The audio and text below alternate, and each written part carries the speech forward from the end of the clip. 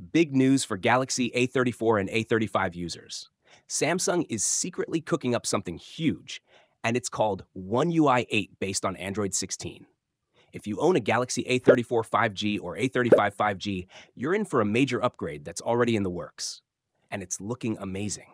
Samsung has started prepping the One UI 8 update for its best-selling mid-range phones, the Galaxy A35 and A34. These updates were spotted on Samsung's official photo server, which means internal testing is already going full speed. The Galaxy A35 has already shown signs of progress.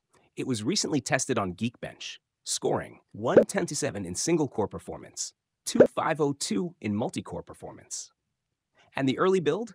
It's labeled as A356BX U5CYG5. The Galaxy A34 isn't far behind. Its early firmware version, A346BX UAE YG3, has been spotted on Samsung servers, confirming that the update is under development for this device too.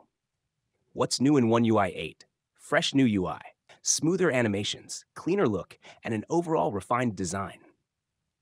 Upgraded Samsung apps, easier to use, better navigation, and smarter integration.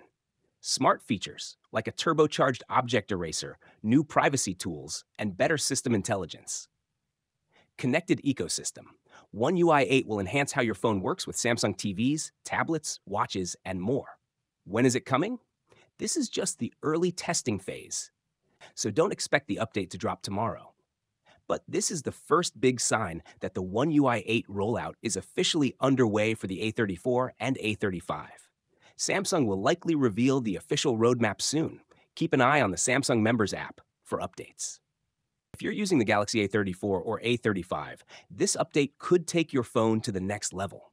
It's not just a visual upgrade. It's about smarter features, smoother performance, and better device synergy. Want to stay ahead?